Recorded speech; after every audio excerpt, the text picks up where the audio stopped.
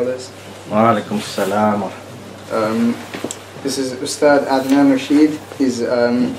His great-grandfather, Maulana Minhajuddin Hazarwi, was a great scholar and a student of Sheikh Mian Nazir Hussain Dilwi.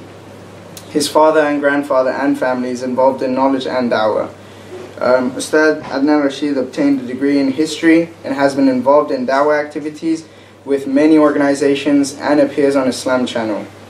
He debated prominent Christian scholars such as James White. And today his topic is about removing doubts about the four rightly guided Sahabas. Rahim. Alhamdulillahi Rabbil Alameen wa salatu wa salamu ala Rasulillah. Amma ba'd. A'udhu billahi samii al-alim min ash-shaytanir rajim. Bismillahir rahmanir rahim. Ya ayyuhalladhina amanu udkhulu fi as-silmi kaffah wa la tattabi'u khutuwati shaytan innahu lakum adu mubin. Wa qala Rasulullah sallallahu alayhi wa sallam ayatul iman hubbul ansar wa ayatul nifaq bughdul ansar. Or kama qala alayhi salatu salam. Respected brothers and sisters, today inshallah we will be addressing a very important topic, and that topic is doubts about the Sahaba spread by the Shia school of thought. Now this, let me clarify from the beginning, is not an exercise to spread hate or to criticize a school of thought or to degrade anyone for that matter. Rather, the purpose of this exercise or this lecture today is to share our compassion, our love, our mercy with our brothers and sisters in humanity, primarily the Shia brothers and sisters, and then whoever may be interested in the topic. So a lot of the Shia brothers and sisters out there, they think that Ahlul Sunnati wal Jama'ah, they hate the Ahlul Bayt, or they do not truly follow the Ahlul Bayt, and by extension they hate those who love the Ahlul Bayt, i.e. the Shia. This is a huge misconception spread by many proponents of the Shia school of thought. We do not hate anyone. We are told to invite people to the way of Allah subhanahu wa ta'ala with hikmah and maw'izatul hasana, as Allah subhanahu wa ta'ala commanded in the Quran. A'udhu billahi minash shaitanir rajim. Bismillahir rahmanir rahim. Ud'u ila sabili rabbik bil hikmah wa maw'izatil hasana wa jadilhum billati hiya ahsan. We will be discussing this issue in relative depth. We will try our best to cover as much content as possible. There's a lot to cover. Ulama, our scholars, have written books upon books for the last 1,000 years. Many books have been written, monumental books in some cases, where the scholars of Islam have dealt with some of the arguments or shubahat or doubts raised by the Shia school with regards to the sanctity of the companions of the Prophet ﷺ. There is no doubt that the Shia, they do believe in Allah and His Messenger, but when it comes to the companions of the Prophet Muhammad ﷺ, his disciples, his direct students, the Shia and the Sunni are divided on this matter. The Shia take one stance, which is that most of the companions of the Prophet Muhammad ﷺ were simply not trustworthy, and according to some, they apostatized from Islam after the Prophet died, and they were not true Muslims. That's why they showed their true colors after the Prophet Muhammad ﷺ passed away, after he died. On the other hand, the Sunni school, Ahlul Sunnati wal Jama'ah, who are in the majority, who are the majority of Muslims today in the world, I would say over 80% of the Muslims today are from the Ahl Sunnati wal Jama'ah. They are of the view that without the companions of the Prophet Muhammad sallallahu alaihi wasallam, there is no Quran and there is no Islam.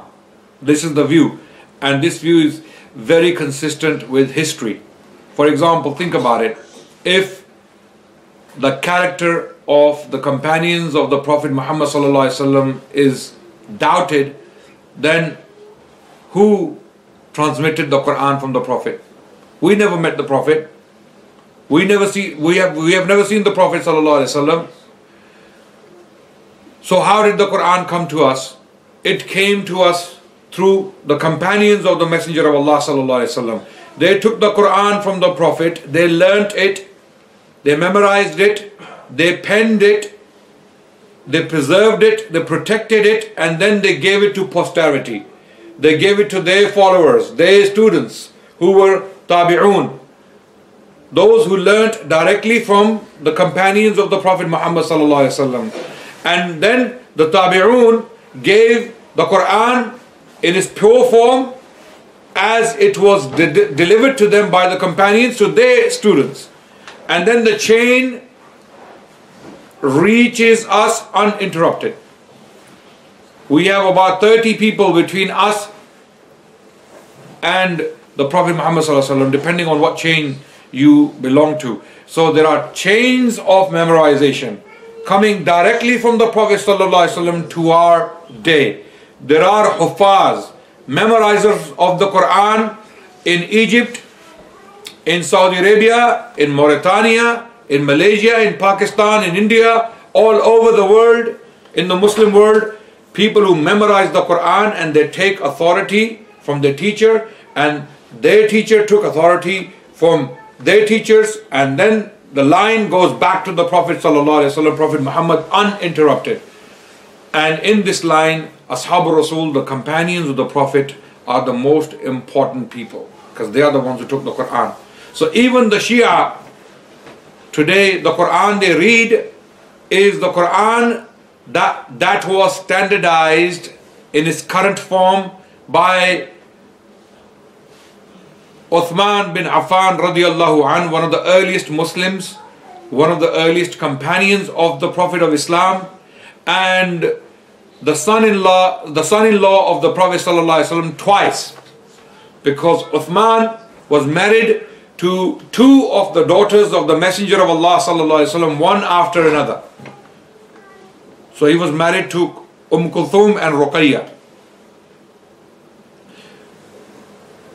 So if Uthman radiallahu anh standardized the Quran, and if the Shia, some of the Shia scholars, if they believe, or Shia proponents, if they believe that Uthman was a disbeliever, a murtad, or even someone who was possibly one of the worst people to walk the planet according to the Shia view, then why would you read Quran collected by him, is the question.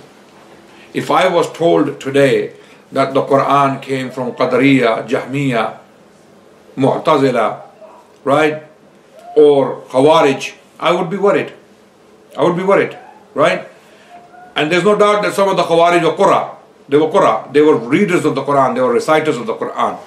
Okay? And we have reasons to even trust the Khawarij. But imagine if I was told that the Quran came from Abu Jahl, or the Quran came from Abu Lahab, or Uqba bin Abi Mu'ayt. Imagine, some of the biggest enemies of Islam. Would I have any confidence in the Quran? Do I have any reasons to have confidence in the Quran? So how can our Shia brothers and sisters have confidence in the Quran, which was in its current form preserved, collected, transmitted by Uthman bin Affan radiallahu anh and his committee, part of which was Ali bin Abi Talib, thankfully. So today we will be talking about these issues, and why this issue in particular. We have a text in front of us, and this text is known as Tuhfa Ithna Ashariya. This book, or this compendium or this encyclopedic book was written by a scholar named Shah Abdul Aziz bin Shah Waliullah bin Shah Abdul Rahim. And Shah Abdul Aziz was born in 1745 in Delhi in a very chaotic times. In a very chaotic period. This was the period. This was a time when the Mughal Empire was in sharp decline in India. And about 6 years before Shah Abdul Aziz was born, Delhi, the center of Muslim power in India, was devastated by a Persian invasion. This invasion was led by a man called Nadir Shah, who was the ruler of Persia, and he had decided to attack the Mughal Empire because it was already weakened by attacks internally. So Nadir Shah saw an opportunity to get rich very fast. He had an army and he knew the Mughals are not able to confront him. He attacked India and he devastated the city of Delhi, and he became rich beyond his imagination. Beyond his imagination. There are reports that he picked up so much gold and silver and so much treasure from Delhi that there were camel loads of these things heading towards Persia. From Delhi to Persia, including the peacock throne, famous peacock throne, which had the Koh-i-Noor diamond in it, the mountain of light diamond, which is today found where? Where is it found? Where is it today?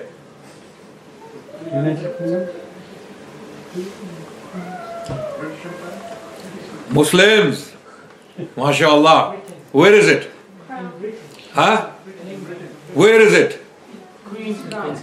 In the crown. The crown the Queen of England wears today, Queen Elizabeth II, the Koh-i-Noor diamond is found in the crown. It is one of the most expensive diamonds in the history of humanity because of its size. Unfortunately, it was reduced more than half in size by Albert, the husband of Queen Victoria, because it was not cut properly. So when they cut it, they reduced it into less than half. Unfortunately, what you find today is less than half of the Koh-i-Noor diamond, and it has a very huge history. And if you want to read the history of this particular diamond, how many hands it exchanged and where it went and how it came and where it came and how it came, you need to read William Dalrymple's book, The Koh-i-Noor Diamond.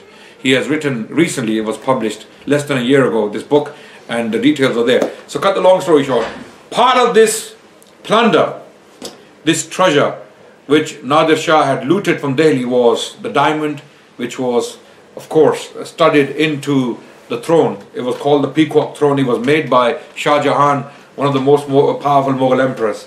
So he became rich, and Shah Abdul Aziz was born 6 years later in the house of Shah Waliullah ad-Dehlawi, who was already an established scholar in Delhi. Shah Waliullah was one of the greatest scholars who ever lived in the Indian subcontinent. He produced unique works in India. He pioneered the study of hadith in India. Hadith sciences were neglected in India. In India, scholars of Islam were mainly into studying logic, mathematics, medicine, philosophy, and fiqh. In particular, the Hanafi fiqh, right? But the science of hadith was neglected for a very long time. Although there were some scholars of hadith, but they did not pioneer the science of hadith as did Shah Waliullah Muhaddis Dehlawi rahmatullah alayh. So Shah Waliullah, born in Delhi, realized that there is a lack of the understanding of the science of hadith in the Indian subcontinent. So when he was a young man, he traveled to Hijaz. He traveled as a young man in his late 20s. In 1731, the father of Shah Abdul Aziz, the man we are discussing today, he traveled to Hijaz to seek some knowledge, and he sought the knowledge of hadith. Within 14 months he was able to cover chunky volumes of hadith with scholars, and he took authority from them in hadith, and he brought back this knowledge to India, and subsequently wrote books on the science of hadith and commentaries on hadith. For example, there is a very famous commentary on the Muwatta of Imam Malik written by Shah Waliullah, titled Al-Musawwa and Al-Musaffa, one in Persian, one in the Arabic language, so that he can introduce another view in the Indian subcontinent, because the Hanafi school was very rigid and the Hanafi scholars in India were extremely rigid. So he deliberately wrote a commentary on Muwatta of Imam Malik to introduce the Hanafis of India to another view based upon hadith. So this was a new beginning in India. And Shah Abdul Aziz, who was also a muhaddis is a scholar of hadith, someone who has mastered the sciences of hadith. For example, ilm al-rijal, diraya wa riwaya, and ilal, you name it, he had mastered these sciences because of his father. So Shah Abdul Aziz, born in 1745, was taught primarily by his father, and he talks about his father with utmost respect and honor. His father was his role model, like Shah Waliullah's father was his role model. So Shah Waliullah put a lot of stress in teaching his children. He had 4 sons. The eldest was Abdul Aziz, the man we are talking about, and Shah Waliullah died in 1762, leaving his son behind, who was at that time about 17 years old. And Shah Abdul Aziz, upon the death of his father, took over from his father and started to teach tafsir and hadith in Delhi, while Delhi is under attack on daily basis, monthly basis. Every year something new is happening. Another army is invading Delhi, because this century, the 18th century, was a chaotic century for the Muslims of India in particular. If not for all Indians, definitely for the Muslims of India, this was a chaotic period. And one of the most important developments took place in the time of Shah Abdul Aziz when he was growing up in Delhi. The Shia had gained a lot of influence in the Indian politics because of a state that was governed by Iranian Shias who had come from Iranian background, and this state was called the state of Awadh, and the capital was Lucknow. And this is where the Shias had accumulated a lot of power, a lot of influence, and they were using their influence to change things in Indian politics.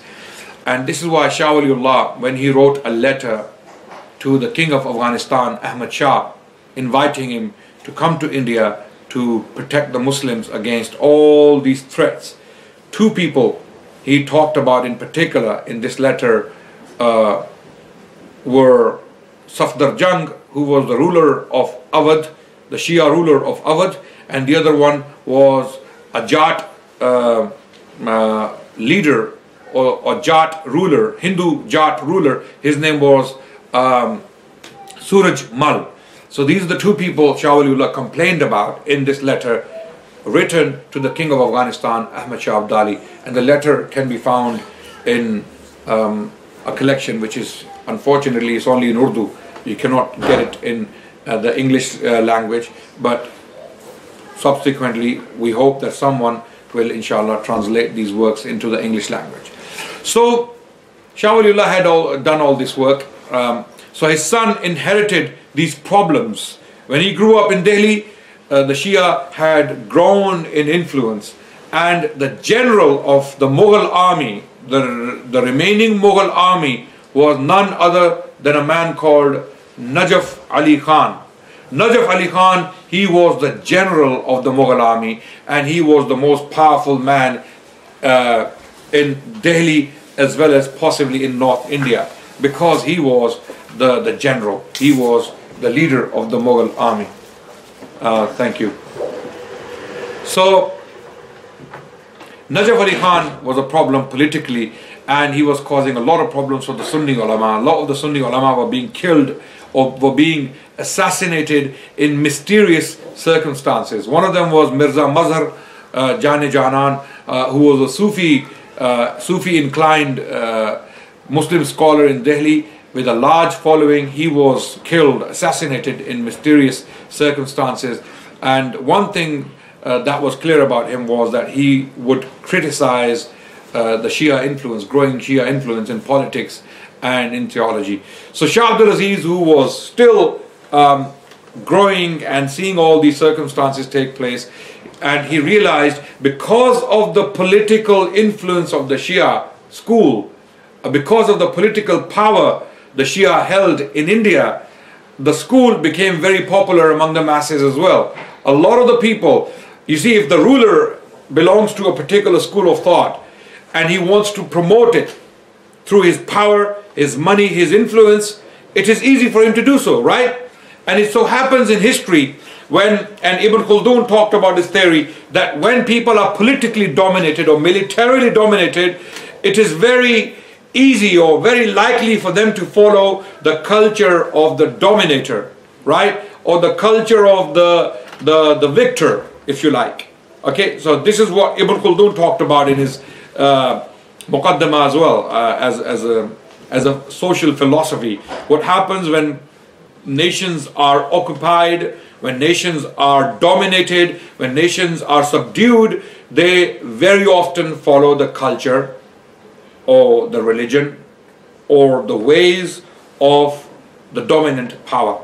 Like what happened during the British Raj, when Britain was governing India. It influenced the people so much that the people took off their Mughal clothing and they started to put on British clothing to mix into the powerful circles to get acceptance from what we call assimilation. So the Indians became anglicized, right? They started to dress like the English, they started to speak the English language, they abandoned the Persian language and the Arabic tradition.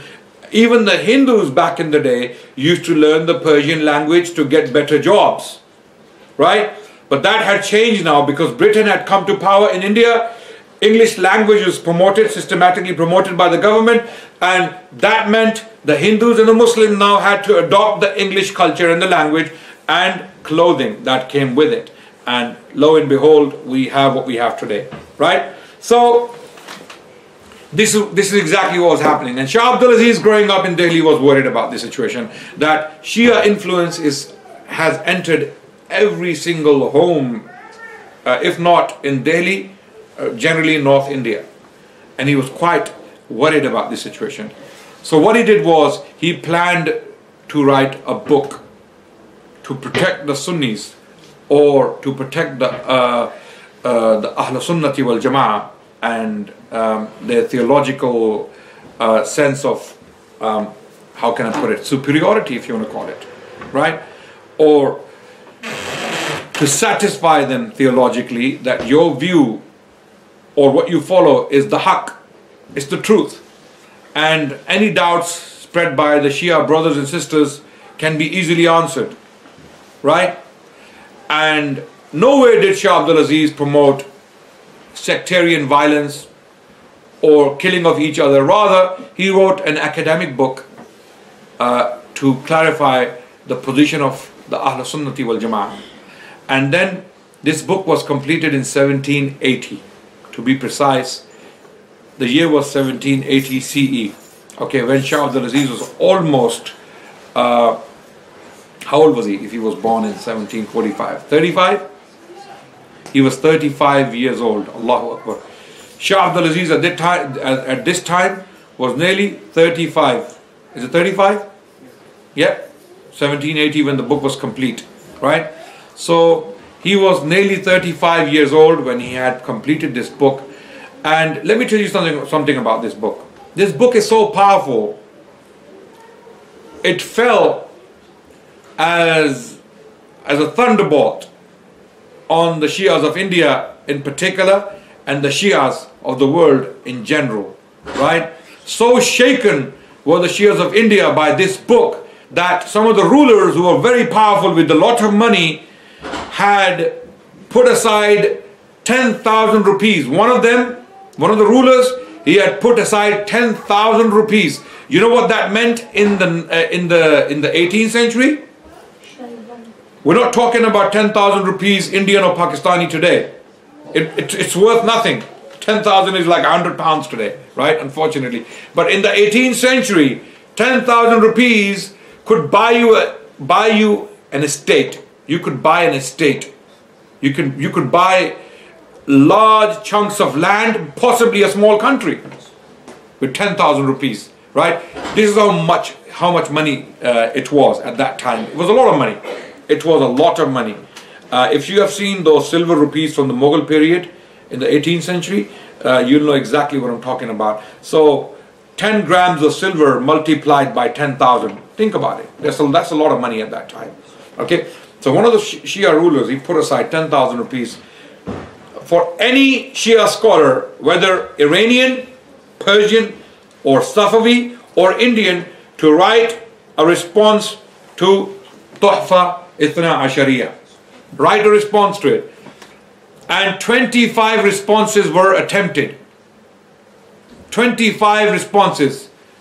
And according to the Sunni scholars, none of them satisfactory enough for them to even treat it seriously. Right? And you can only realize what I'm talking about when you actually read the book.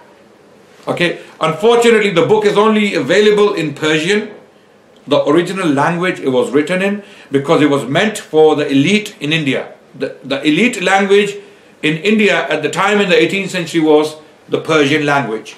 So that's why Shah Abdul Aziz wrote it in a language that was understood by the elite, so that they cannot be influenced enough into Shiaism to fall into Shiaism. Because there were entire states fell into Shiaism. Entire states. One of the states is Rampur. Rampur became a Shia state in the 19th century, purely because some women from the state, from the royal family, had adopted the Shia religion or the Shia view on Islam, and then they were able to influence the Nawabs, the rulers, the kings, by their love and compassion and what we call in Urdu adain, right? How would you translate adain into English language? Ali bhai? I don't know. Gifts. Good treatment, behavior. No. Seduction. You can call it seduction. Yeah. So some of the rulers of this state, ironically, you wouldn't believe this. The founder of the state of Rampur is in a region of India called Rohilkhand. Rohilkhand was actually governed by Pashtuns, Pathan rulers. Okay? And one of the first rulers of this state was a man called Hafiz Rahmat Khan. Hafiz Rahmat Khan had written a book in refutation of the Shia, because the influence was growing in the 18th century. So he had written a book to refute the Shia school of thought, and he wrote a history of the Pashtuns as well, side by side in this very book. The book is titled Khulasatul Ansab. Khulasatul Ansab, it is a history of the Pashtuns, and within the history of the Pashtuns, he has put down refutation of the Shia school of thought, right? And then, ironically, some of his descendants later on, they ended up becoming Shia. This is how strong the influence was. This is how some of the powerful elite were turning to the Shia school of thought in India. That's why Shah Abdul Aziz realized that something has to be done. Something must be done. And he wrote this book called Tuhfa Ithna Ashariya. And it was thoroughly researched. Shah Abdul Aziz, one of the unique features of this book is that he thoroughly studied the books of the Shia school of thought. Their major books written by their major scholars, primarily the books of the Shia Hadith. And by the way, before I continue, let me explain. The Shia Hadith is to be found in 4 books, and they are called Al-Kutub Al-Arba'a. Okay? The 4 books, right? And what are they? Al-Kafi, written by Muhammad bin Yaqub Al-Kulaini, and that is the most important book for the Shia school of thought. The Shia theology, the Shia fiqh is based upon Al-Kafi, right? It's taken from a book called Al-Kafi. And then there is Man La Yahdur Al-Faqih, there is Al-Istabsar, and there is Al-Tahdhib. These are the 4 books of the Shia school of thought. Al-Kafi is the most important one. And then the Sunni, Ahl Sunnati wal Jama'ah, we have Sahasitta, okay, Bukhari, Muslim, Abu Dawud, Tirmidhi, Nasai and Ibn Majah, right? And some even add Mu'atta Imam Malik. In fact, Shah Waliullah was of the opinion that Mu'atta Imam Malik should be part of the Sahasitta, not Ibn Majah. So there is this valid opinion among some of the Muhaddiseen that Mu'atta should be given precedence over Ibn Majah. So this shows you that Shia source of knowledge on hadith, on theology, on fiqh is different to the Sunni sources. The Sunnis primarily take the Sunnah, that's why we are called Sunnis, Ahl Sunnati wal Jama'ah. What is Sunnah? Sunnah is the tradition of the Prophet ﷺ, which is delivered by the Prophet to his companions. So it is the companions of Messenger of Allah ﷺ who tell us what the Prophet did, said and agreed to. Okay, that is Sunnah. What he did, said and agreed to. Okay. On the other hand, the Shia school traces back its tradition to primarily two Imams. Not the Prophet. Listen carefully now. Not the Prophet ﷺ, not his companions, not even Ali bin Abi Talib. Not even Ali bin Abi Talib. Who then? Two Imams mainly. Imam Muhammad al-Baqir and Imam Ja'far al-Sadiq. These two Imams are the main sources of Shia theology as they claim.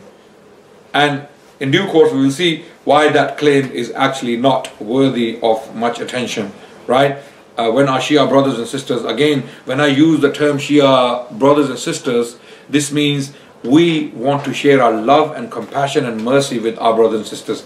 There are people out there who genuinely want to listen. They want to know the differences. They want to understand the differences. And this lecture is a gesture of compassion, mercy and love. We have no hate to share. We only have love and compassion to share. So you must understand that this is not an exercise to spread hate and discontent. Rather, this is an exercise of love and compassion and mercy. So please, my brothers and sisters, those who are listening, take this lecture in that spirit, not in a spirit of trying to spread division or more antagonism between the two communities, because there has been a lot of sectarianism, unfortunately, especially in places like Pakistan, where a lot of killing has taken place, and we really we condemn that killing from the depth of our heart. We don't want any innocent people dying anywhere on the planet, let alone we don't even want animals to die, let alone humans. Our messenger Rasulullah ﷺ has forbade us from such things. So this is something to open our hearts towards each other so that we can listen to each other carefully, inshallah ta'ala. So our Shia brothers and sisters in humanity, when they claim that we follow the Ahlul Bayt and the way of the Ahlul Bayt is better than the way of the companions of Messenger of Allah sallallahu alaihi wasallam, this is a very erroneous idea. It cannot be substantiated in the light of historical evidence. Let me very quickly explain what I mean by that. And Shah Abdul Aziz in this book talks about it. In fact, I will talk about it when the time comes, inshallah ta'ala, in due course, in the lecture. So, this book was written for that reason. As I have already explained the historical background, a lot of homes, powerful families, a lot of the Indian Muslims had been influenced by Shia school of thought and Shia philosophy and Shia thinking and Shia arguments and Shia shubhat. Doubts spread about the sanctity of the Sahaba, Ashab Rasul radiallahu anhum ajma'in. This is one of the reasons why Shah Waliullah wrote a book titled Izalatul Khifa an Khilafatil Khulafa. Shah Waliullah Muhaddis al-Dehlawi, he wrote this book titled Izalatul Khifa an Khilafatil Khulafa. Removing of the veil, okay, from the Khilafah of the Khulafa. So he wrote this very powerful book to remove doubts casted by Shia school of thought in India from the Khilafah of Abu Bakr, Umar and Uthman radiallahu anhum. And then Shah Abdul Aziz, his son, wrote this book, Tuhfa Itna Ashariya. I believe Tuhfa Itna Ashariya is one of the best treatments in the history of Islam of the Shia school of thought. Shia school of thought. You may be shocked to hear this now. There are many books that were written before it. There were many books that were written after it. But this book stands as a monument to this day. And Shia scholars tried to respond to it in the 19th century primarily. And as I said, nearly 25 responses were written on this book. One particular book I really would like you to read on this topic, and it is written by a Shia historian from India. His name is Athar Abbas Ridwi. He has written a book on Shah Abdul Aziz's life.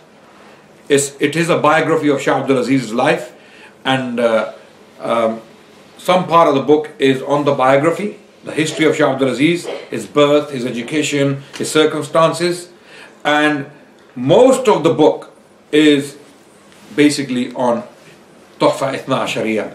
So to be fair, you should go and read that book as well, as to what a Shia historian had to say about this book, and he talks about all the responses written by Shia scholars on this particular book. This book is available online. You can find it, Athar Abbas Rizwi, and the book is titled Shah Abdul Aziz. Okay, Google it and you will find the book, inshallah ta'ala. And this book is written on this personality and on this book. So he talks about in detail who wrote the response, where it was written, and what was the response to the response. Okay, so what did Shah Abdul Aziz wanted? What did he want to achieve from this particular book? He made it very clear in the preface that the Shia thinking has spread all over North India, and it has become indispensable for me to treat this topic, and for this reason I write the book, to protect the Muslims from any further deviation. So this was a very comprehensively researched book. Now some people prefer Minhaj Sunnah of Shaykh al-Islam Ibn Taymiyyah, which was a response to a Shia scholar who had written a book called Minhajul Kirama. Minhajul Kirama was written by a man called Ibn al-Mutahhar Hilli. Okay, Ibn al-Mutahhar Hilli had written this book for the ruler of Afghanistan, who was a Mongol, who had adopted the Shia school as his way, and to satisfy him, Ibn al-Mutahhar had written that book, and a copy of that book came to Shaykh al-Islam Ibn Taymiyyah. So Ibn Taymiyyah rahmatullah alayhi, he started to write a response which ended up in 4 volumes, Minhaj Sunnah, a very rich, a very beneficial and a very powerful book, no doubt. But the usloob of that book is different to Tuhfa Itna Ashariya. That book was a response to a particular scholar. Tuhfa is a general treatment of the Shia school and its history. So what does Shah Abdul Aziz do in this book? What is his usloob? You will see from the content. I will read the content very quickly so that you understand what direction Shah Abdul Aziz took in this regard. Okay, so chapter number 1 is about the Shia school and the diversion within the Shia school. How can I put that? Not diversion, sorry. How can I put it? What's the word for that? It's completely missed my mind. Diversity, sorry. That's the word. Diversity within the Shia school. So there are many firq. So Shah Abdul Aziz extensively discusses the history of the Shia school, when it was formed, how it was formed, who formed it, where did the thinking come from. For example, he talks about the firqa Saba'iyya. Saba'iyya are the followers of Abdullah bin Sabah. This is a very contentious issue among the Sunnis and the Shia. Some of the Sunnis erroneously attribute the entire Shia school to Abdullah bin Sabah, which is a mistake. Okay, like there is a notion among the Sunnis, very famous, very commonly held notion, that Mirza Ghulam Ahmad Qadiani died in the toilet. You must have heard this. Have you heard this? Yes. Huh? Yes. You've heard this, right? It's a very commonly held view among the Sunnis, erroneously. Let me burst your bubble. It is not true. Even according to the works of Sheikh Allama Ihsan Ilai Dahir, who had written a book titled Al-Qadianiyya in the Arabic language, and it had been translated into the English language and Urdu language.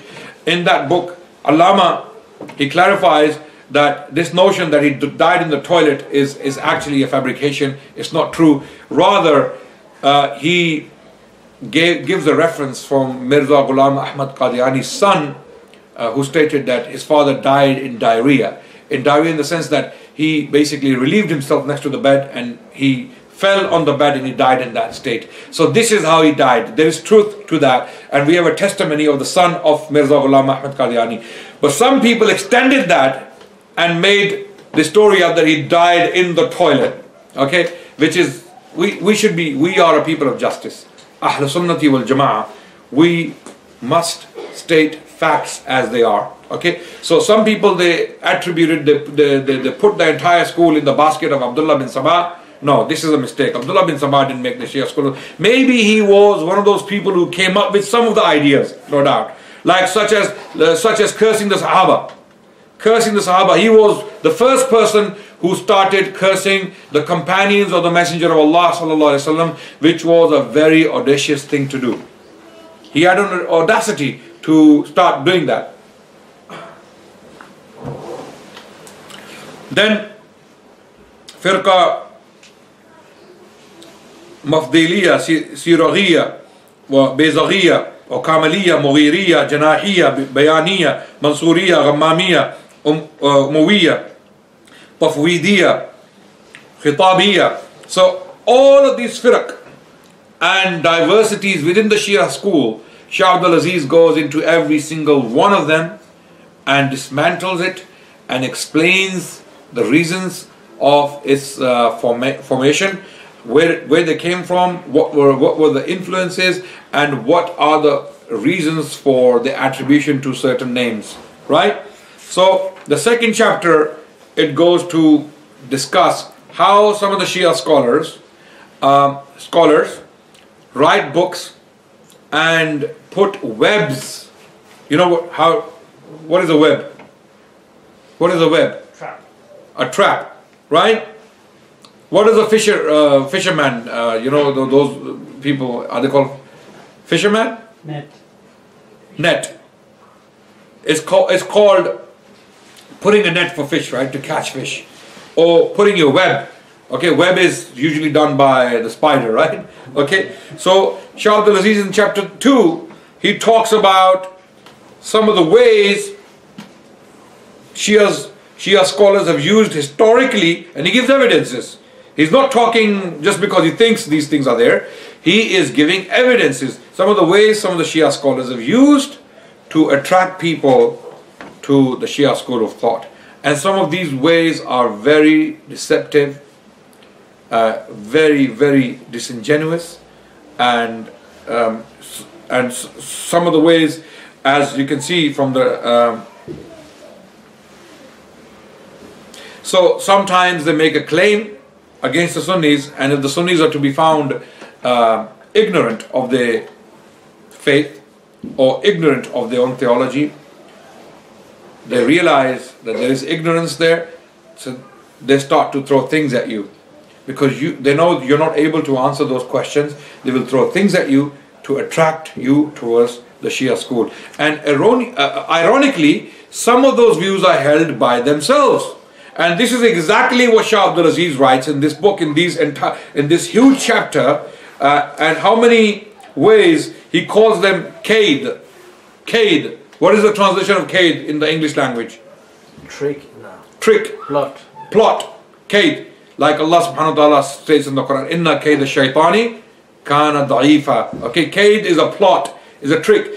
So Shah Abdul Aziz, when he writes in the Persian, in the original book, he titles them Kaid number 1, Kaid number 2, Kaid number 3, Kaid number 4, 5, 6. How many Kaid? How many? 107. Allahu Akbar.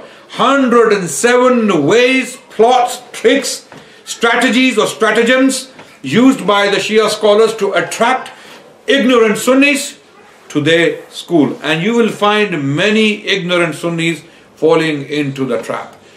Thousands fell into the trap when Shah Abdul Aziz was alive. And when he had realized what the hell is going on, he decided that he must do something about it. So he spent a lot of his time, a lot of hard work to write this book to protect the Muslims. And wallahi, if you look at the headings, the titles, you will know exactly what I'm talking about. Kaid number 1, trick number 1, Ahl Sunnati wal Jama'ah, they consider Allah subhanahu wa ta'ala Tariqul Wajib. Tariqul Wajib is what? Someone who abandons obligations. Right? And the details can be read in the book. Ahl Sunnati wal Jama'ah, they, Kaid number 2, I'm reading them in order, right? How Shah Abdul Aziz titled them. Ahl Sunnati wal Jama'ah, they consider God a sinner, that God commits sins, or God makes mistakes. Allahu Akbar. And then Shah Abdul Aziz talks about this, that they themselves in the Shia books, there are reports that suggest that God makes mistakes. Not in our books, there's nothing like that in our books. But sometimes the Shia scholars had twisted some of the reports found in our books, and they put them across in a twisted way that the ignorant Sunnis are completely baffled. Because they have never read that report before. Most Sunnis are like that, unfortunately. Most Sunnis, they haven't read the sources carefully. They haven't. If they have read them, they haven't read them carefully. They simply don't know how to respond to some of these tricks or questions. Then strategy or plot number 3. Ahl Sunnati wal Jama'ah, they claim that Allah can do dhulm. So the details, I'm not giving the details, I'm giving you examples. For example, plot number 48. I'm reading them randomly so that you know how Shah Abdul Aziz is talking about these plots used by Shia scholars to bring Sunnis into Shiaism. Plot number 48 he talks about is many Sunni mashayikh, many Sunni scholars became Shia. You must have heard this claim. You must have, like you see a lot of the times Christians using this strategy. Christian missionaries, right? Ex-Muslim, yeah? Wow, Allahu Akbar. Yeah, you see this man on YouTube who suddenly appears from out of the blue, out of nowhere, ex-Muslim, becomes Christian. You must have seen this before, right? There was this guy who recently died of cancer. His name was Nabil Qureshi. And he used this card so much that some people became sick of it. Even Christians started to criticize him and asked him to stop using this card of ex-Muslim, because you are not ex-Muslim. He was actually Qadiani. He was Qadiani, okay, and he was using this card, ex-Muslim became Christian. And there are videos with hundreds of thousands of hits, right? And then likewise, some Shia brothers and sisters have done the same, right? There is a channel called the Ahlul Bayt channel. I don't know if you've seen it, right? And they have a few interviews on YouTube of ex-Sunnis. Yeah? Ex-Sunnis became Shia. And they are being interviewed. They're being interviewed. Why did you leave Sunni school? Why did you come to Shiaism? And wallahi, one of them I had interviewed personally. One of those interviews, I can at least talk about one person who was interviewed. It was a sister who became Shia, okay? And I met her in Norway. Where? Norway. I was there for an event, and this sister came up to me and she asked me that she is married to a Shia brother, and her family is not accepting it. So I asked her to listen to your family. Okay, because some scholars even have given fatwa that it is not allowed for a Shia man to get married to a Sunni woman and vice versa. Okay, why? Because of the problems that may appear in the children, the confusion it may cause, right? So this sister spoke to me and she said that I have now married him, and I told her that, sister, he will try to convert you and you will convert. You will convert. She said, no way. I will never ever leave my school. I will never ever leave the religion of my ancestors, my forefathers. That's fine, but mark my words, lo and behold, 5 years later, that same sister appears on an interview, being interviewed by the Ahlul Bayt channel as an ex-Sunni. And when I spoke to her, she had no idea about what Sunni school is about. If someone who doesn't know anything about the Sunni school or Sunni arguments or Sunni view on Islam, how can you even call them ex-Sunni, right? So this is the problem. It's like Nabil Qureshi claiming to be ex-Muslim, and he was hardly Muslim, right? He was Qadiani, he was Ahmadi, right? And by the majority of Muslim scholars, their view is that Ahmadis are not Muslims. They can call themselves Muslims. They have the right to do so. They can call themselves what they like. But according to the majority of the Sunni scholars, they have given this fatwa that Ahmadis are not Muslims because of believing in another prophet. In order for you to be a Muslim, you have to believe that Prophet Muhammad, peace be upon him, sallallahu alaihi wasallam, was the last messenger of God. He was the last prophet of Allah. And if you believe there was another prophet after him, then you cannot be a Muslim. It's simple. It's not spreading hate or instigating violence or sectarianism. No, it is stating facts. Muslim scholars believe that anyone who believes in another prophet after Muhammad sallallahu alaihi wasallam is simply not a Muslim by definition. Now those people can claim it. It's their choice, it's their life. They can claim it. But the reality is what I stated. Okay? So likewise, someone who had no idea about Sunni school or Sunni religion or Sunni view on Islam, and then suddenly you see them as Shia because they got married to a Shia woman or a Shia man, then it cannot be said that, oh, ex-Sunni. So plot number 48, Shah Abdul Aziz discusses that this is one of the ways to deceive the Sunnis, that so-and-so scholar became Shia, so-and-so scholar, and there's no reality in it. There's no reality in it. And there are some people like that today. There's this person called Tijani, who claims to be an ex-Sunni and a scholar, right? And he was confronted by Sheikh Uthman al-Khamis in one of the debates. And you can watch these debates in the Arabic language on YouTube. They are called Al-Munazarat al-Mustaqilla. Al-Munazarat al-Mustaqilla. If you type that Al-Mustaqilla debates in YouTube, you will get these debates between Sheikh Uthman al-Khamis and some of the Shia scholars. And one of them was this man called Tijani, who claimed to be an ex-Sunni. And see what happened to him in the debate, how he was confronted and, in my opinion, completely refuted.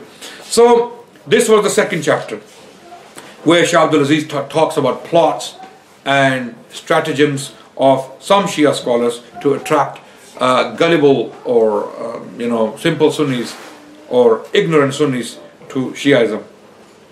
Then chapter number 3 is about the predecessors of the Shia, what they were, who they were, where they came from, who started the movement, and what it became later on. Chapter 4 is very, very unique, and this is one of the best features of this book. Chapter 4, and it talks about the isnad and the types of isnad in the Shia books. What were the 4 books I mentioned? Al-Kafi, Man La Yahdar al-Faqih, Al-Istabsar, Al-Tahdhib. These 4 books, and mainly reports in them come from 2 individuals, right? Who were they? Imam Muhammad al-Baqir and Imam Ja'far al-Sadiq. Okay, now this is what Shah Abdul Aziz talks about in chapter 4. as to who are the people who are narrating from the Imams. So when our Shia brothers and sisters claim that we are followers of the Ahlul Bayt, it's a very beautiful claim. Like the Christians claim that we are the true followers of Isa alayhi salam, Jesus Christ. Yes? It's an amazing claim. It's a beautiful claim. We are the true followers of Isa alayhi salam, Jesus Christ. And then when we ask them, when you say you are the followers of Isa alayhi salam, where is your evidence for that? How do you substantiate that claim? And they point to the Gospels. They point to the Gospels. And when we scrutinize the Gospels, we come to realize that they are highly doubtful. We don't reject them in totality. We are not extremists. We don't reject them in totality. Likewise, the Shia school and the literature found within the Shia books, we don't reject it in totality. There is truth there. Definitely there's truth there. But the majority is falsehood. Majority is falsehood. And this is the point Shah Abdul Aziz substantiates, supports in this chapter, that all of these men, and if not all, the overwhelming majority of them are either a bunch of liars, or a bunch of heretics, or a bunch of munafiqun, and if not one of these three things, then majahil. They are unknown. There are hundreds of reports in Al-Kafi. Someone narrates from Imam Muhammad al-Baqir or Imam Ja'far al-Sadiq, and it is an rajulin qala Abu Abdullah. Okay, so it is narrated from a man that Abu Abdullah. The question is, who is this man in the chain? Who is this man in the chain? No one knows. No one, even the Shia scholars don't know who the man is. They don't know. When you ask them who's the man when Al-Kafi narrates from Imam Muhammad al-Baqir or Imam Ja'far al-Sadiq, and he attributes a narration to one of them, and the man who is actually reporting from the Imams is either unknown, or one of these people, for example, Hisham bin Salim, one of the Shia narrators, Hisham bin Hakam, or Zurara. These are some of the names, right? If these names are not there, then simply you will find an rajulin.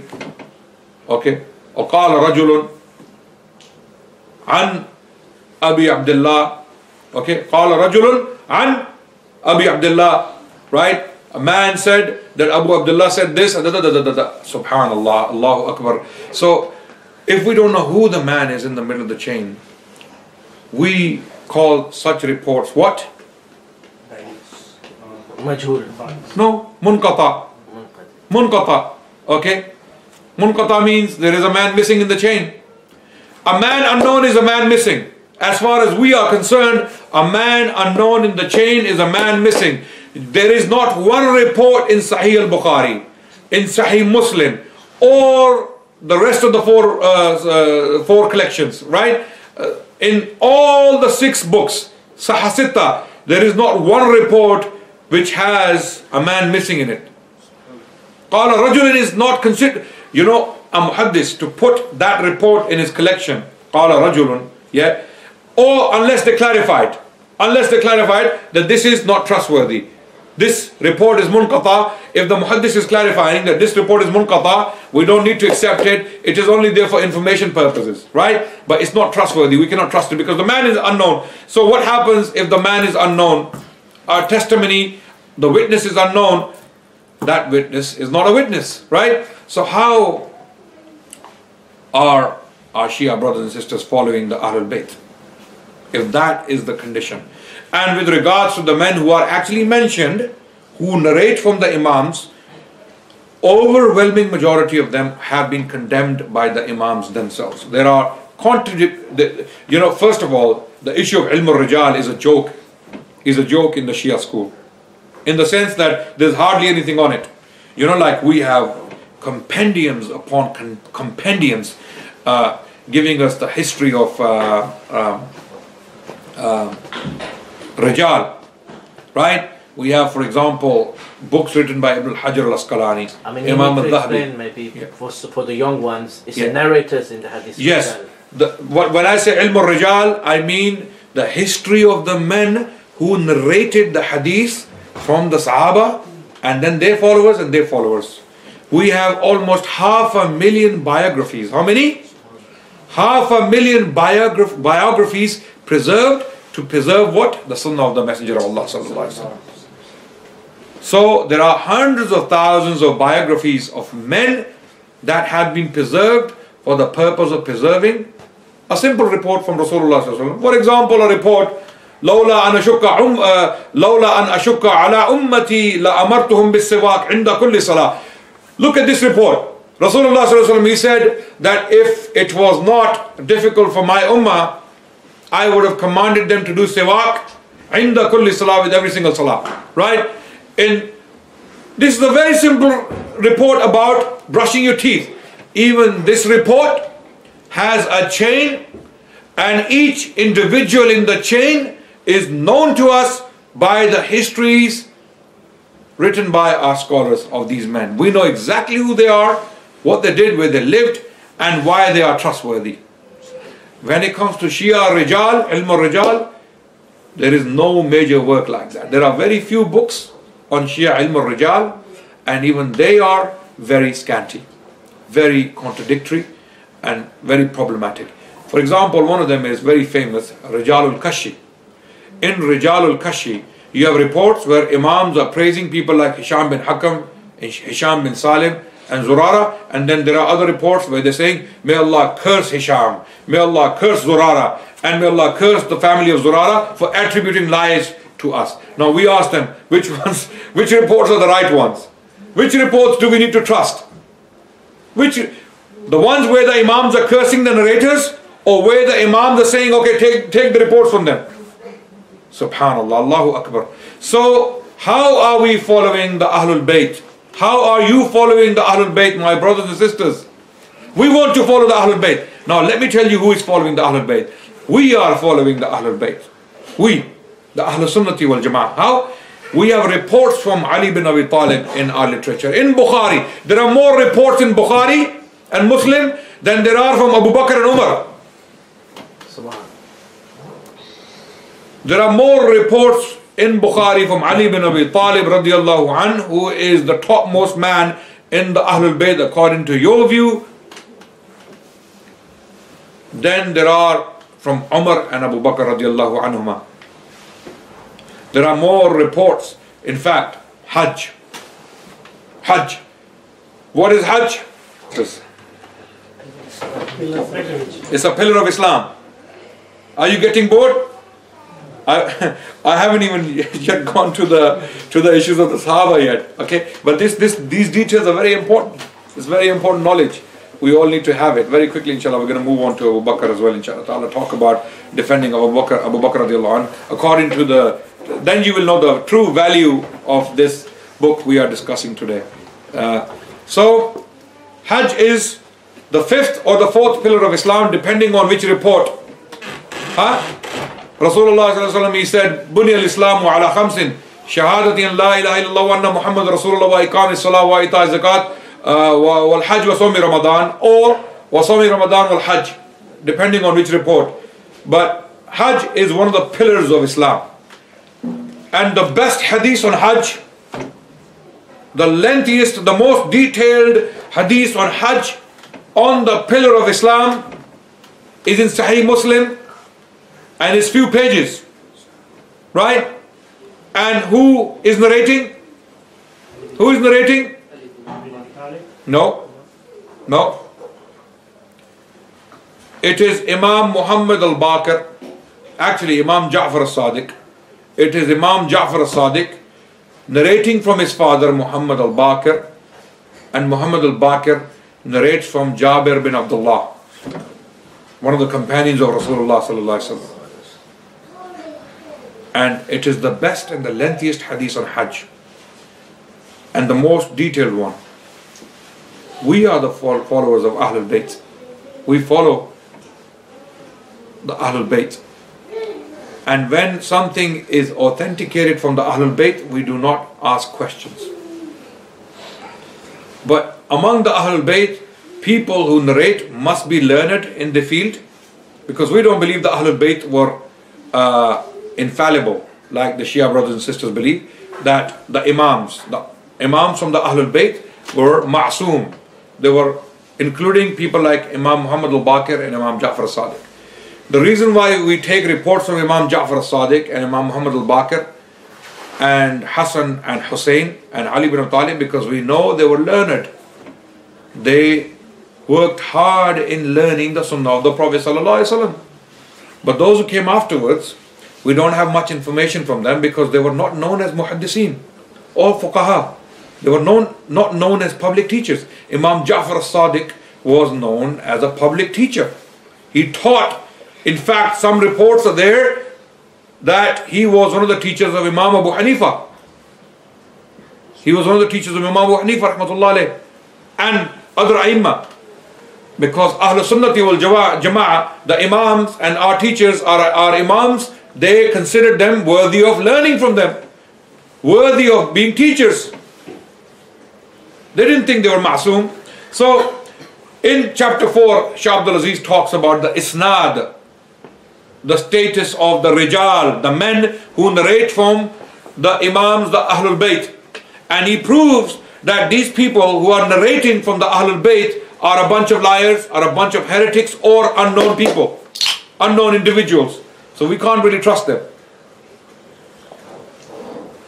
Chapter 5, Shah Abdul Aziz talks about ilahiyat, theology, the Shia theology, and the aqidah about Allah, about the Quran, about Rasulullah sallallahu alaihi wasallam, and how they differ with the mainstream Ahlul Sunnati wal Jama'ah. Chapter 6, he talks about believing in the prophets and the prophethood. So how the Shia brothers and sisters and the scholars disagree with Ahlul Sunnati wal Jama'ah on the issue of prophethood and what they brought. Chapter number 7 is on the concept of imama. Concept of imama. Okay, imama is the core of our differences with the Shia brothers and sisters. You have to understand this here. What is our main difference with the Christians? Where do we differ? The divinity of Jesus Christ mostly. And the last. The biggest issue is shirk. The biggest issue is shirk. Shirk is the biggest thing, right? Everything else comes afterwards. Shirk is the biggest problem. They claim that Isa alayhi salam is Allah, He is God. Right? He is the third person or one of the persons in the Trinity. And Allah condemns this in the Quran. Likewise, the issue with the Shia brothers and sisters we have is the concept of imama. They have come up with this concept called imama, and there is no evidence in the Quran for the concept. What is the concept? That there are 12 imams, okay? Every single one of them is ma'soom, okay? And imams are appointed by Allah, okay?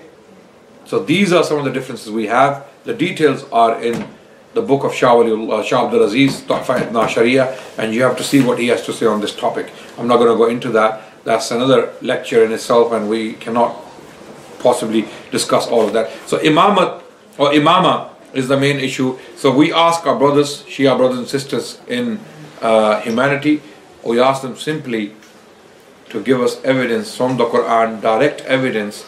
If the concept of imama is so important that our salvation, our success in the hereafter depends on it, then we need clear-cut evidence. Is there evidence in the Quran for Tawheed? Yes. Is there evidence for Risala? Yes. Is there evidence for the sanctity of the Sahaba? Yes. Is there evidence for following the Sunnah? Yes. Where is the evidence for their concept of imama in the Quran? There's nothing. And all the verses they try to bring forward have been refuted, have been dealt with by Shah Abdul Aziz and other people. But Shah Abdul Aziz's treatment is very, very powerful. So you have to read the book, consult the book. And then Shah Abdul Aziz, in the same chapter, deals with their reports, ahadith, with regards to Imama Bila Fasl, the issue of Imama Bila Fasl, and he goes on to discuss some of the verses of the Quran as well. And then chapter 8 talks about where the Shia school has gone against the Ahlul Bayt. Okay, many matters pertaining to Aqidah and Fiqh, the Shia school has directly gone against the Ahlul Bayt, and he gives examples. And then chapter 9 is about fiqhi matters where the Shias have differed with Thaqalain, with humans and jinns. Allahu Akbar. He talks about this in chapter 7. Now chapter 10, which is what we're going to deal with.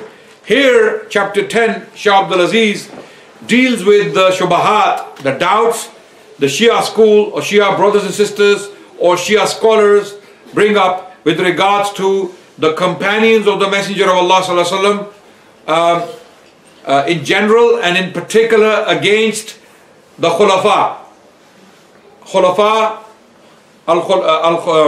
al-Rashidin. Okay, Abu Bakr, Umar, Uthman, and then the doubts they bring about Aisha radiallahu anha, or the attacks they launch against Aisha radiallahu anha or other companions of the Messenger of Allah sallallahu alaihi wasallam. Okay, so today inshallah we'll go through some of the doubts they raised about Abu Bakr radiallahu anh and responses to them. Okay, so the first doubt they raised about Abu Bakr radiallahu anh is that when Abu Bakr Siddiq radiallahu anh was on the mimbar one day, what happened? Who's going to tell me what happened? He was on the mimbar, and what happened? Does anyone know? The grandsons of Rasulullah sallallahu alaihi wasallam, Hasanain, right? They came and they said, get off the mimbar of our grandfather. Get off the mimbar of our grandfather. Yes? So some of the Shia scholars have claimed that because this was said to Abu Bakr radiallahu anh, he simply cannot be the rightly guided caliph, because Hassan and Hussein, who were promised Jannah by the Messenger of Allah sallallahu alaihi wasallam, who had such a high status, came up and they said that this mimbar doesn't belong to you, it belongs to our grandfather, get off. Okay, so this is, by the way, the report is true, it happened, and Ali bin Abi Talib radiallahu anh, immediately he said that I did not teach them this, because this is a very funny situation when your children come into the masjid. For example, brothers and sisters today, you have naughty kids, yeah? I'm not saying A'udhu Billah Thumma A'udhu. I'm not saying Hassan and Hussein were naughty. They were just kids. They were children, right? But sometimes you have naughty kids, yeah? And they hear things at home. Sometimes the dad has said something or mom has said something, and then they come and repeat it in the masjid. Yeah? And then the father is embarrassed. The father goes, I didn't say this, sorry. I had no influence on this. But Ali bin Abi Talib certainly didn't say anything like it. It was a natural reaction of these children who were once loved daily by this man called Muhammad Rasulullah sallallahu alaihi wasallam, who was their grandfather, who gave them so much love that these kids, it's natural. It's natural. If you have a child and you have a very close relationship with this child, and the child sees someone else sitting in your place, it is natural for the child to say that this is my father's, or this is my uncle's, or this is my grandfather's. This is not yours. Leave it, right? Yeah. This is a very natural thing to do. Yeah. They were about 9 years old or 10 years old? Around similar. Hassan was born in 3 Hijri and Hussein was born in 4 Hijri, right? So by this time they would be 6-7 years old. Okay, one would be 6, the other one would be 7 by this time. So they were kids, they were very young kids, and this is why Ali bin Abi Talib immediately said that I did not teach them this. I didn't teach them this, But they said, and Abu Bakr radiallahu anh, he said it's not a problem, it doesn't matter, and he gave them love in return. But what does this prove? Does this prove that Abu Bakr radiallahu anhu was not worthy of Khilafah because one of the, or two of the Masumeen had said this? No. Firstly, Shah Abdul Aziz responds that they were simply kids. Okay? And kids, even if they are prophets, they are still kids. Okay? They cannot become the imams of the community. Even though Isa alayhi salam, for example, he spoke from the cradle. What is the miracle of Isa alayhi salam? Huh?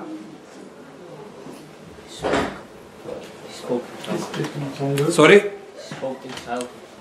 What did he say from the cradle? That I am a slave of Allah and I am a messenger of Allah, I am a sign. Okay? And I will be obedient to my mother. Right? This is what Isa alayhi salam said. But is there any evidence that Isa alayhi salam as a child was leading his community, preaching to his community, or asking them to listen to him as a child? No. There's no evidence. Right? Likewise, Hassan and Hussein, despite what they became later on, they became great imams. Right? According to the Shia as well as the Sunnis. Right? But both parties will agree that as a child, whatever statements they may make cannot be taken seriously because they are still children. Okay? And this is what Shah Abdul Aziz refers to, that there is a maqula among the Arabs, as-sabiyu sabiyun walau kana nabiyan. Okay? That a child is a child even though he may be a prophet. Even though he may be a prophet, a child is a child. So that does not apply. The second objection the Shias raise about Abu Bakr radiallahu anh is about Malik bin Nuwaira. Malik bin Nuwaira. You know what happened? Anyone knows? Malik bin Nuwaira was a man who was given responsibility of collecting taxes of a certain place in Arabia called Batah. Okay? And he was appointed as a tax collector by the Messenger of Allah sallallahu alaihi wasallam. But his later actions proved that he was actually a hypocrite. He was a munafiq, okay, who had embraced Islam. Are you listening carefully? This is a very important matter, so you need to pay attention to this, right? This is one of the biggest accusations or objections the Shia brothers and sisters or Shia scholars or Shia school levels at Abu Bakr radiallahu anh. Okay? And what is the objection? That Abu Bakr, being the Amirul Mu'mineen, the leader of the believers, he was in the position to punish Khalid for an action he did, but he didn't do it. He didn't fulfill his job properly, he didn't do his duty properly. You see, the problem here is that when you have made your mind up that someone is a kafir, murtad, someone who represents shaitan, someone who is not worthy of your respect and honor, you will find 101 lame excuses to tarnish that person. Agreed? When hatred is blind and justice is put aside, then you will make any excuses, any lame excuses to tarnish the person. And a lot of us are very often guilty of that in our daily lives as well. Whether it's running the masjid, whether it's running a household or a business, or when you are splitting viratha from your parents, yeah, what happens? All the hidden evidences come out. Yeah, father has left behind a house, and there are 3 brothers now. One brother will say, "Oh, you're ugly. You don't deserve it." Right? The other will say, "No. You are short. You don't deserve it." The other one will say, "No, you're too tall. You don't need it."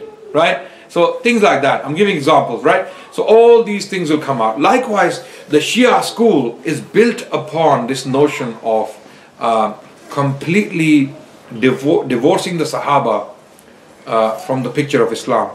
Ashab Rasul cannot be Muslims. For the Shia school to be true, you have to understand these things, right? Ashab Rasul cannot be Muslims. Because if they are Muslims and they're trustworthy, then Shia school by default, by extension, by consequence is false. Right? let me explain in simplified terms. Mirza Ghulam Ahmad Qadiani, for him to be Masih Maw'ud, the promised Messiah, Isa alayhi salam has to die. You understand? What is the doctrine of the Qadianis on Isa alayhi salam? What is the doctrine? The Ahmadis. What do they believe? He was raised dead. I mean, he died. Isa. Isa alayhi salam died. In Kashmir, isn't it? Some of them believe that he survived the crucifixion and then he made his way to Kashmir and he died in Kashmir. They actually believe that Isa alayhi salam, out of all places, he chose Kashmir. He came to Kashmir. He couldn't go to Amazon. He couldn't go to Alaska. He couldn't go to Siberia or anywhere else. He made his way to Kashmir for some reason and he died in Kashmir. Some of the Qadianis actually believe that, believe it or not, in the 21st century. Okay, and in order for Mirza Ghulam Ahmad Qadiani to be Masih Maw'ud, i.e. the promised Messiah, because that's what the claim is, that he was the promised Messiah. He claimed himself that I am the promised Messiah. I am the reincarnation of Isa. Okay, so for him to be that, or if he's the return of Isa alayhi salam, right? Because he's the promised Messiah, right? If he is the return of Isa alayhi salam, the real Isa has to die. He cannot live. Because the Quran says, Allah, bal rafa'ahu Allah. Allah raised him. Ya wa ma qataluhu wa ma salabuhu walakin shubbiha lahum. Yeah, they killed him not, they crucified him, but he was raised. So for him to be the true Messiah, Isa has to die. So that's why they came up with this doctrine, Isa, Wafat Isa. Okay, the death of Isa alayhi salam. Likewise, the Ridda of Sahaba, the apostasy of Sahaba, was a carved Aqidah, a carved doctrine to substantiate the false theology which was built by a bunch of munafiqeen in Iraq mainly. The Shia school actually originates from Iraq. Okay, most narrators of the reports to be found in the 4 Shia books are Iraqi originally. Okay, they came from Iraq. And who killed Hussein? Who killed Hussein? Do you know? Iraqis. Sorry? The people of Kufa. Mullah Baqir Majlisi, one of the greatest scholars of the Shia school from Iran, a Safavi scholar who lived in Iran in the 17th century, during the Safavi period, the peak of the Safavi power. He clearly testifies in his books as well that there was not one Syrian or Shami in the army that killed Hussein. Even though Ubaidullah bin Ziyad was responsible. The issue of Malik bin Nuwaira, that's why you see Ashab al-Rasul, they have to be murtads, a'udhu billah thumma a'udhu billah, they have to be kuffar for the later Shia theology to be true. Okay, because the religion was mainly formed in Kufa. These people were very hostile to the companions of Rasulullah sallallahu alaihi wasallam in general. Even though Abdullah bin Umar, Abdullah bin Abbas and Abdullah bin Zubair, 3 Abdullahs, they cried to Hussein. They said, do not go to Kufa. Do not go to Kufa. Do not go to Kufa, they will kill you. They will not be loyal. They will betray you like they betrayed your father and your brother. Do not go to Kufa. And Hussein insisted, radiallahu an, and Abdullah bin Umar, who was the last one to find him in the desert, he cried and he grabbed his beard and he said, I see blood in your beard. My nephew, I see blood in your beard. Subhanallah. And he left him. These were sincere people who were crying for Hussein. Not those who killed him and then cried. Because in Yaqubi, in the history of Yaqubi, who was a Shia historian, he narrates when Zainul Abidin, Imam Ali bin Hussein, also known as Imam Zainul Abidin, when he was carried into Kufa after the atrocity, he saw the women of Kufa striking their cheeks and crying. He said, why are these people crying? Yaqubi narrates, the Imam said, why are they crying? They are the ones who killed us. They are the ones who killed us. Why are they crying? So Ashab al-Rasul primarily Abu Bakr, Umar and Uthman, they have to be kuffar, a'udhu billah, thumma a'udhu billah, for the later Shia theology to be true. And if they're not kuffar, if they're trustworthy, then there's no need for Shiaism. You see the point? That's why all these objections, lame objections, as Shah Abdul Aziz dismantles every single one of them, every single major one of them satisfactorily. So Malik bin Nuwaira is a very common objection raised by Shia activists, Shia dhakirin or speakers. You know, one of them did it recently and we responded to it. His name is Ammar Naqshwani, and we invited him to a friendly discussion, a friendly dialogue, a friendly debate, nothing hostile, nothing sectarian, nothing hateful, a friendly discussion in public, sit next to us in front of the camera, so that your audience and our audience can see the reality, the truth. If we have the truth, then let your audience follow us. And if you have the truth, then we will give our hand into your hand and tell our audience to follow you. Can there be anything more fair than that? Right? He came up and he made a speech in Muharram not very long ago that Malik bin Nuwaira was killed by Khalid bin Walid, who was of course a kafir to them, right? And Abu Bakr also endorsed that, didn't actually punish Khalid for doing that. And amazingly, they don't mention Umar's objection. For some reason, all Shia activists and speakers, they fail to mention Umar's objection to Abu Bakr when Abu Bakr didn't take action. Umar was of the view that Khalid should be punished. There should be qisas, and I'll explain in due course why. This is why Ali Bhai was talking about this, that once you go into these things, yeah, you need to give the details. It's not very easy to go into these matters and not give details, right? So what is the issue of Malik bin Nuwaira, so that you have knowledge, you know what the issue was. Malik bin Nuwaira was a man who was appointed by the Messenger of Allah to collect taxes from Batah, okay, or Batha. I don't know what the pronunciation of what the word is actually, but it was as Shah Abdul Aziz put it, is Batah, okay. In this place, Malik bin Nuwaira was appointed as a tax collector by the Messenger of Allah, and some of the Shia scholars and activists, they say that imagine someone appointed by the Prophet sallallahu alaihi wasallam. How can Khalid do that to him? And what did Khalid do? Khalid bin Walid radiallahu an, when there was a war against apostates, okay, the wars of apostasy, do you know about them? What happened? After the Messenger of Allah sallallahu alaihi wasallam passed away, after he died sallallahu alaihi wasallam, immediately after that, when the Arabs, some of the Qabail, some of the Arab who were very weak in Islam, they had apostatized, and the Quran points to it. وَقَالَتِ الْأَعْرَابُ آمَنَّا. The Arab, the desert Arabs, they say we have believed, but Allah says no, you have not yet believed, only Islam, you have only submitted to Islam, surrendered, right? So here Allah is pointing that Iman hasn't entered your heart yet. And Allahu Akbar, as soon as the Prophet died sallallahu alaihi wasallam, that reality came out and they started to apostatize. And the Jaysh of Usama, which is what I'm going to talk about in due course very quickly, the army that was appointed by the Messenger of Allah sallallahu alaihi wasallam to avenge the killing of Zayd bin Haritha. Zayd bin Haritha, remember, was killed by the Romans, and to avenge that killing and the killing of other companions of the Rasulullah sallallahu alaihi wasallam, an army was appointed by the Messenger of Allah sallallahu alaihi wasallam near his death in the last days of the Prophet sallallahu alaihi wasallam.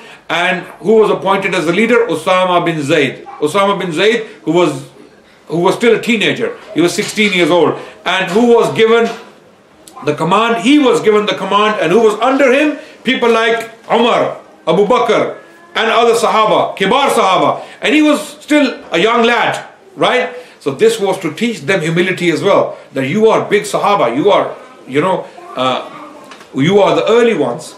But 16 years old, Osama is your Amir. And Umar ibn Khattab radiallahu anh used to tease him later on, even during his own caliphate. He used to call him Our Amir. When Osama used to come to Umar, he used to say, Our Amir is here, Our Amir is here. Because of that, subhanallah. So Osama was appointed, but that's another issue which we will discuss later. So Osama's Jaysh was appointed, and Abu Bakr was sending it out. And some Sahaba said, no, the Arab they have apostatized, they will attack Medina now. You cannot send this army out. And Abu Bakr said, I will never keep this army in Medina or held back when the Prophet ﷺ had appointed it. It will have to go. But that's another matter we will discuss in due course, inshallah ta'ala. So Malik bin Nuwaira was leader of this area, and he was appointed to collect taxes, zakat, or ushr from his people. And when Khalid bin Walid was sent out by Abu Bakr radiallahu anh to deal with the threat of apostasy and the Arab who were planning to attack Medina, he went out, and they had one sign. Khalid had told his military leaders, people who were under him, under his leadership, that go to every single town and wait at the Fajr time. And if you hear the Adhan, then that is the biggest sign that this town is still Muslim. Then we have no hostility against them. Right? But if you do not hear the Adhan, then it is considered hostile territory. Okay? That's what Khalid bin Walid radiallahu anh, he had told his followers. Okay? Now in the case of Batah, where Malik bin Nuwaira was the leader, Abu Qatada, the companion of Rasulullah sallallahu alaihi wasallam, was appointed by Khalid to go and see the situation. Now Abu Qatada had testified that I heard the Adhan. But other companions who were there with Abu Qatada, they said, no, we never heard the Adhan from this town. So Khalid bin Walid took the town. He took the town by force, right? And Malik bin Nuwaira was captured. Now Malik bin Nuwaira had a wife, and it is narrated that Khalid bin Walid radiallahu anh, he took her into his nikah immediately and consummated the marriage immediately with her. Okay, these were two allegations against Khalid bin Walid. Number one, the killing of Malik bin Nuwaira, who was still a Muslim, according to people like Abu Qatada radiallahu anh.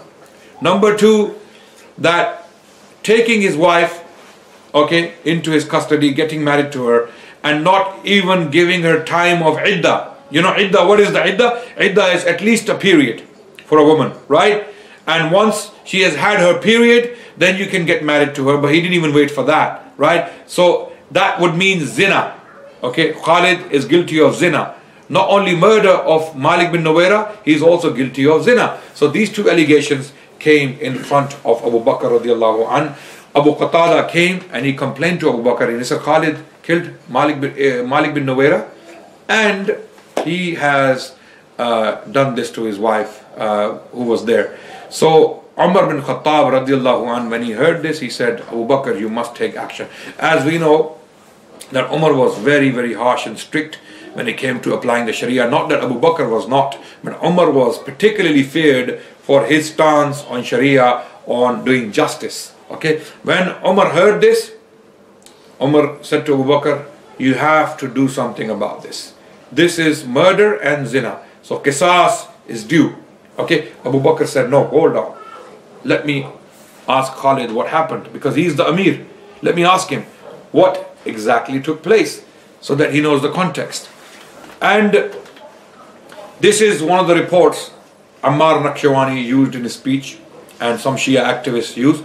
And amazingly, 230 years ago, Shah Abdul Aziz is talking about this in his book Tuhfa Idna Sharia, for a reason, because this is a classic objection on Abu Bakr and Khalid bin Walid, right? But what they do is they cut and paste, they twist, and they present the case in front of the gullible or uneducated or ignorant Sunnis, and they get confused. So the details are here. So when you read the reports, all of them put together, you first of all, what you do is you have to do some filtration, right? You have to separate lies from truth.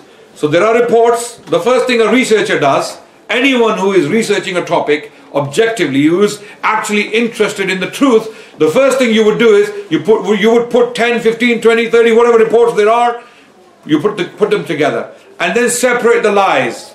Reports that are completely untrustworthy due to the chains, due to the missing links, due to some erroneous content, you put them aside. Okay, and then you look at the ones that are authentic. And when you get the bigger picture from the authentic reports, what comes to light? what comes to light is this. When Khalid bin Walid arrested, and this is what he told Abu Bakr when Abu Bakr invited him to explain yourself, what happened there. And then Khalid bin Walid, he came and he explained, and there are other reports that explain that Malik bin Nuwaira actually was thought to have celebrated the death of Rasulullah sallallahu alaihi wasallam.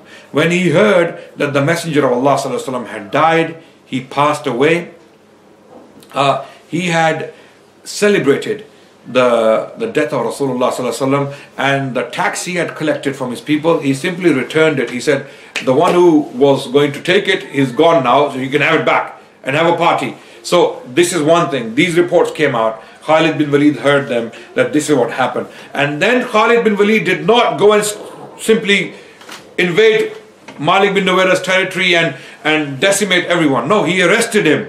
The first thing was Khalid bin Walid arrested him, took him into his custody and interviewed him. What are you saying? What have you been doing? And then from the language of Malik bin Nuwaira, as it comes down in authentic reports, he used words about the Prophet like Rajulukum, your man, Sahibukum, your companion. So when someone is talking about the Messenger of Allah sallallahu alaihi wasallam like this, Rajulukum, your man, Sahibukum, your companion, i.e., he's not my man, he's not my companion, he's your companion. Khalid bin Walid, when he heard this language from Malik bin Nuwaira, and this is the language of a murtad, this is the language of a murtad. So Khalid bin Walid, when he heard this language from Malik bin Nuwaira, he immediately took his decision as the Amir, as the leader, and he punished him. Immediately he punished him, right? So Malik bin Nuwaira was dealt with in that sense, okay? And this is the detail when it came to Abu Bakr. Abu Bakr radiallahu anh did not take action. As for his wife, there was a tradition among the Arabs at that time that the Arabs, when they divorced their wives, they kept them, even having divorced them, they kept them in their homes. And this is what the Quran refers to. Quran even talks about this. A'udhu billahi minash shaitanir rajeem. Bismillahir rahmanir rahim. Wa idha talaqtumun nisa fabalagna ajalahunna. Okay, so when you have divorced your wives, okay, let them go. Allah subhanahu wa ta'ala tells us in the Quran that when you have divorced your wives, let them go. Don't, like the Arabs, keep them. So Malik bin Nuwaira, the reports came that he had actually divorced this woman long time ago, and she was kept as like a prisoner in his house. So when she was freed by Khalid bin Walid having known that she had been divorced, right, and she was no doubt known for her beauty, Khalid bin Walid proposed to her immediately, and she accepted, and they got married. Simple as that. And her iddah period was long over, because she was divorced by Malik bin Nuwaira, and he was wrongfully, oppressively keeping her in his home. So when Khalid bin Walid radiallahu anh defeated Malik bin Nuwaira, or took over his town, she was already there as a prisoner. So Khalid bin Walid freed her, and a proposal was given to her, and she accepted. So Khalid bin Walid married her, and this is exactly what the details were. And Umar later on radiallahu anh, he was himself remorseful about his stance at that time, because he rushed into it. Okay, how do we know that Umar radiallahu anh was remorseful? Anyone would like to help me? Yes. Because he sent Khalid to Iran. Thank you. If Umar still believed that Khalid was guilty of those crimes, Umar would never allow Khalid to continue fighting the Persians and the Romans in the tenure of Umar bin Khattab radiallahu anh, in his reign, right? But Umar, who was initially very angry with Khalid, when he heard this story, when Abu Qatada came with the complaints, he was very angry. And when more research was done into the topic, into the matter, Abu Bakr primarily came to realize that Khalid is innocent, and then Umar also came to realize, because Malik bin Nuwaira's brother, who was a poet, and his name was Mutmim bin Nuwaira. Mutmim Mutmim bin Nuwaira was a brother of Malik bin Nuwaira, and who was madly in love with his brother. Mutmim was madly in love with his brother. Shah Abdul Aziz narrates his poetry as well in Arabic, which he had stated, or which he had uttered in the honor of his brother, that we are so close to each other that we can live a lifetime together. But when we have lived together, it feels as if, when you have left me, it feels as if that we haven't even spent a night together as brothers, right? So Mutmim was gone mad because he was so saddened by the loss of his brother. But he confirmed to Umar bin Khattab, Mutmim bin Nuwaira told Umar that my brother was indeed a murtad. He had left Islam. He was a hostile. And Khalid bin Walid, whatever he did, obviously, then what follows is that what he did was obviously preemptive action against hostile powers within Arabia. So this is the detail which Umar bin Khattab heard, and then kept Khalid bin Walid as the leader of the armies in Persia as well as in Rome. So Khalid was not guilty of any wrongdoing, and if Khalid was not guilty of wrongdoing, Abu Bakr was consequently not guilty of wrongdoing. So objection number 3, which they bring an important objection against Abu Bakr radiallahu anhu. Objection number 3 is Jaysh Usama, which is what I talked about. So this objection, basically, the Shia school or the Shia scholars or Shia brothers and sisters in humanity, they bring up this report, which is found in their literature. By the way, it is not in the Sunni literature, and according to the Sunni authorities of Hadith, by ittafaq, by consensus, it is mawdu', it is a lie. What is the report? Jahizu Jaysha Usama la'anallahu man takhallafa. Okay, prepare or make ready or support the Jaysh of Osama. Jahizu. Okay, Jaysha Osama. And la'anallahu man takhallafa. And may Allah's curse be, or Allah curses the one who goes against it or doesn't support it. Okay, takhallafa would mean whoever remains behind, basically. Whoever remains behind. So, in the light of this report, Abu Bakr, he not only delayed it, he remained behind. He didn't go with Usama, the Lashkar of Usama. Okay, so Shah Abdul Aziz, rahmatullah alayhi, first of all, he clarifies that in this report, first of all, this report is a lie. It doesn't exist in the Sunni literature. And even Imam Shahristani, he quotes Imam Shahristani, the author of Al-Milal wa Nihal, he states that this was a fabrication made by someone. La'anallahu man takhallafa, these words are not even there, okay, in the Sunni books. So this is a lie.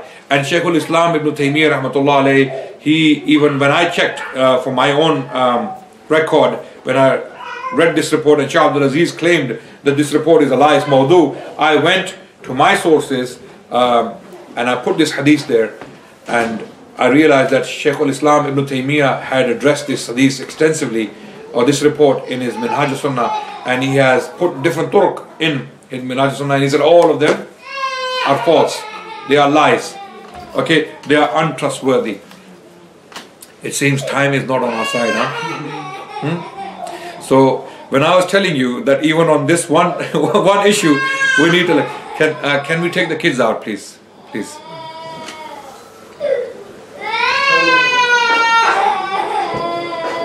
You will have to take the bits out where the kids are crying. So, Brother Ali, what were you thinking?